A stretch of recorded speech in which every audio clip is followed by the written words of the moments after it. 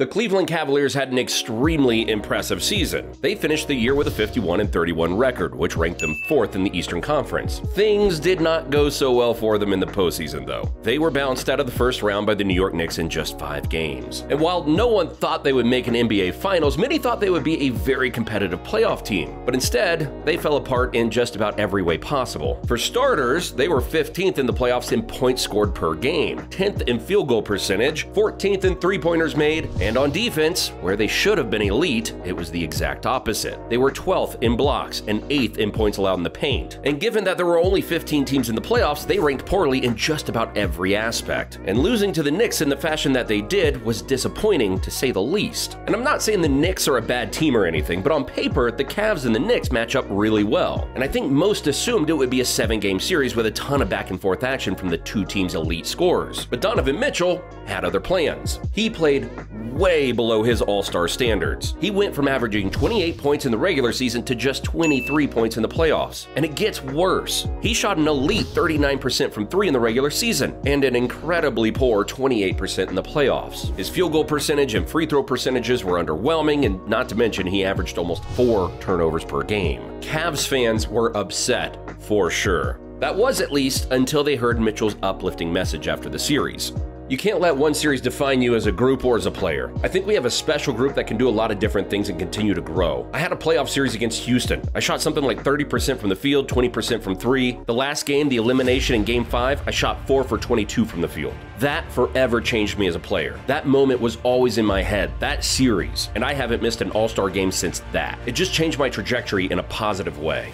Despite his positive outlook on things and willingness to get better after defeat is why you shouldn't be worried if you're a Cavs fan. Also, don't forget, he is just 26 years old and at the very beginning of his prime. We've got to be honest about the Cavs' future though, especially next season, because while they were amazing in the regular season, they showed that they just weren't ready for the bright lights. And not only that, but their roster wasn't as perfectly constructed as they probably thought. 2 big problems became clear in the Knicks series. They had no bench, and they couldn't get rebounds on either end of the court. Their head coach, JB Bickerstaff, even called it out. I mean, obviously our bench has to give us a spark. We got to find a way to manufacture some buckets. You know, how do we create for one another, and how does our bench support our starting cast? We'll go back and we'll take a look at it, you know, but at some point in time, you just got to find a way to just put the ball in the basket. And I thought, that unit kind of struggled there. I thought Cedi Osman was really good. He gave us a good burst, and then, you know, at the end of the day, you can't give up 17 offensive rebounds. If they had had some good scoring off the bench and a couple of veteran rebounding bigs, this series could have gone in their favor. And of course, Mitchell would have had to been more efficient. So that now brings us to some free agent signings that I think would possibly make them title contenders for the first time since the LeBron James era. The first move would be to sign Jordan Clarkson. Clarkson is coming off the best season of his career. He averaged 20 points, 4 rebounds, and 4 assists while shooting 44% from the field, 81% from the free throw line, and 33% from 3 on 7.5 attempts per game. There honestly probably isn't a better bench scoring option than him. He could definitely fill up the scoreboard when either Mitchell or Darius Garland aren't shooting that well. He's one of the smoothest natural scorers we have in the game today, and he's had a few monster games this season, including that one game versus the Pelicans where he scored 39 points while making 7 threes. Clarkson, along with Lauri Markkanen, are the 2 reasons the Jazz's plan to tank failed. Lauri was an all-star, and Clarkson was extremely close to becoming one. The veteran is 31 years old and ready to contribute to a team with championship aspirations. And sure, he isn't the greatest defender, but he can easily be hidden behind all of the great defenders the Cavs already have on the roster. The next move? Sign Alec Burks. He's another underrated bench scorer who scores 13 points while shooting 43% from the field, 81% from the free throw line, and 41% from 3 on almost 5 attempts per game.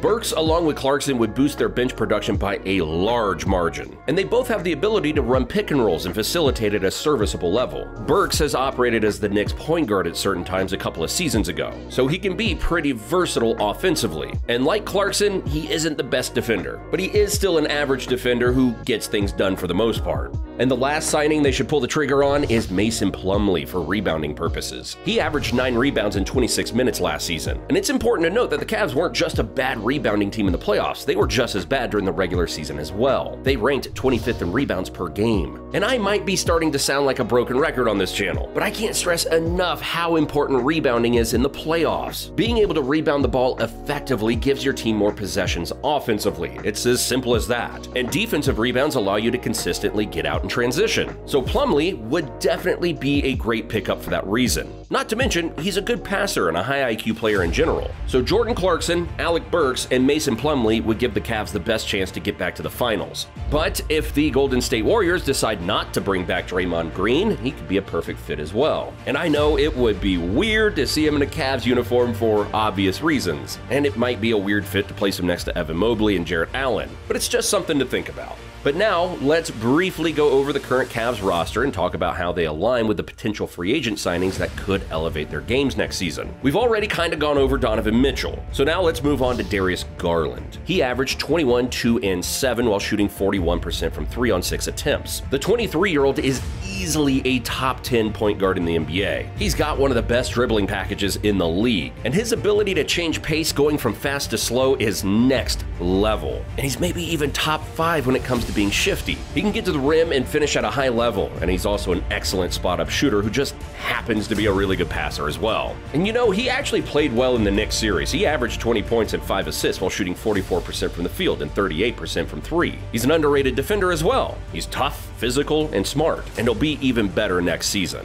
Evan Mobley had some struggles offensively this postseason, but the potential is there. I'm sure offense is his #1 priority this offseason, because on defense, he's a monster. He's an elite shot blocker and one of the most versatile defenders in the league. He was even in the Defensive Player of the Year conversation, and there are some out there who believe he should have won it. As he continues to grow on both sides of the ball, the Cavs' future will get even brighter. And the fact that he's such a beast defensively at just 21 years old is insane. That means he's going to get better. He's basically Anthony Davis all over again. Just imagine what he'll be by the time he's 25 years old. That is a scary thought. But he couldn't anchor the best defense in the NBA all by himself. Jarrett Allen did amazing as the Cavs' second-best rim protector. They were the reason the Cavs were the best paint defensive team this past season. Those two in the paint together are almost like a cheat code. And while Allen isn't 21 years old like Mobley, he's still a very young 25 years old. Isaac Okoro didn't really do much offensively versus New York, and that's kind of the thing. The Cavs simply had too many offensive liabilities on the court. But signing Jordan Clarkson and Alec Burks and possibly another solid scorer off the bench could make a world of difference. Okoro isn't a lost cause though. The 22-year-old is a tenacious defender who was one of the most underrated defensive stoppers. While Allen and Mobley controlled the paint, he was out on the perimeter, hounding the opposing team's best players. But he definitely needs a solid jumper if he wants to stay in the rotation. As for Caris LeVert, his future in Cleveland is a little uncertain. And even though we just raved about Jarrett Allen, he might be in the same boat. LeVert is a free agent, and many teams will be trying to sign the 28-year-old streaky scorer. And as for Jarrett Allen, there are rumors going around that the Cavs could trade him for more depth.